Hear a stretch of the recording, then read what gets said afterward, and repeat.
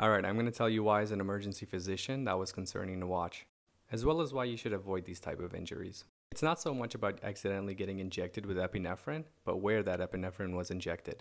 And if you look closely, you can see it was right in the thumb. Now what epinephrine does is it clamps down blood vessels, leading to decreased blood flow.